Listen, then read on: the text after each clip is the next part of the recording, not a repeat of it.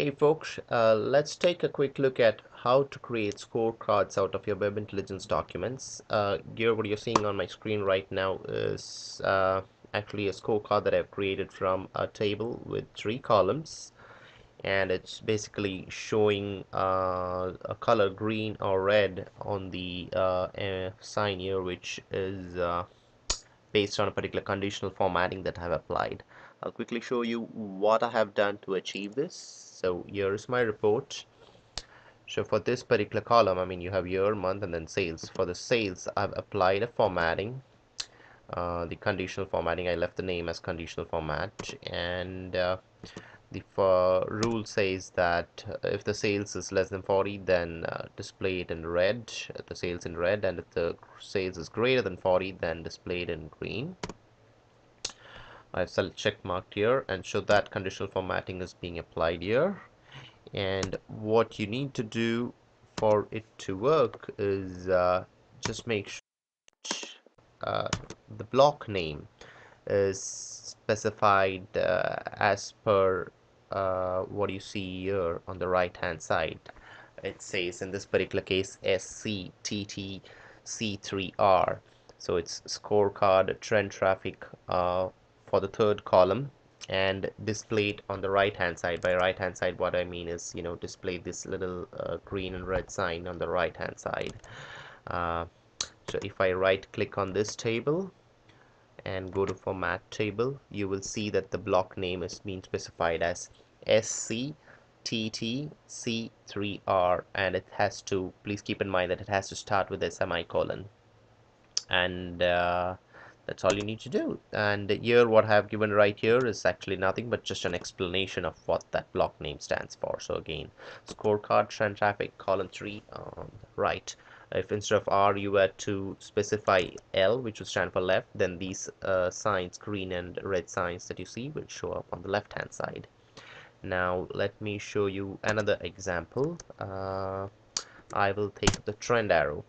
So here what I'm doing is based on the sales of I'll start from the bottom. Based on the sales on the previous month, if the sales in the current month is, or in the lower month is going in the negative direction, that is, if the sales is less, then we're going to display a red arrow showing a downward trend. And as you see in this example of the 9th month, if it is higher compared to the previous month, we're going to show a green arrow, which is going to indicate an upward trend.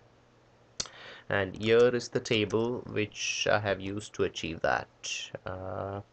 So year, month, and sales, and the conditional formatting on this one says it's actually the trend format. So I go to manage rules, trend format, edit. It says if sales is greater than previous sales.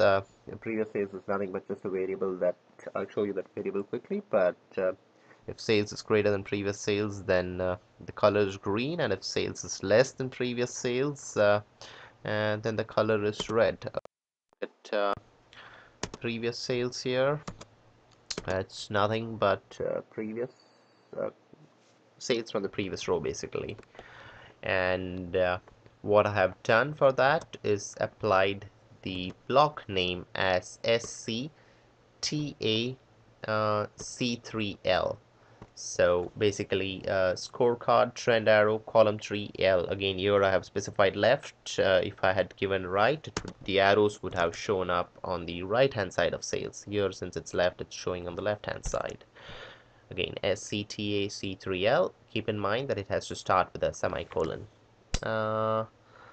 One thing though that I have noted here is for the first row, even though here it is black because there is no previous row to compare, when you see it in the scorecard, it's going to show up as green.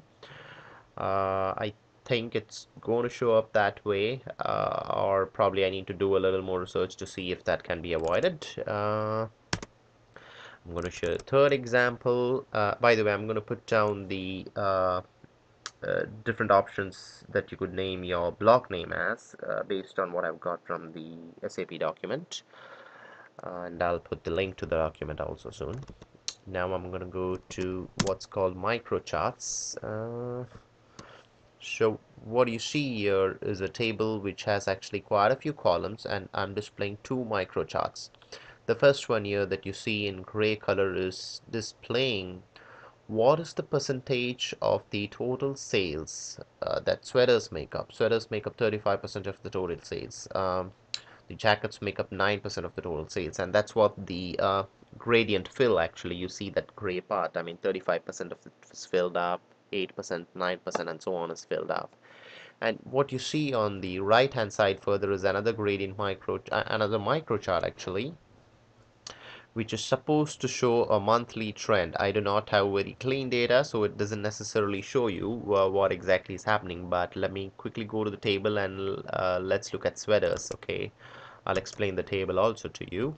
If you look at sweaters, you will see, please come up. Okay, if you look at sweaters, you will see that it's 19, 17, 19. It's kind of going up and down, and down, up, again down, and then again up, and again down. So if you look at the micro chart, you'll see that up, down trend.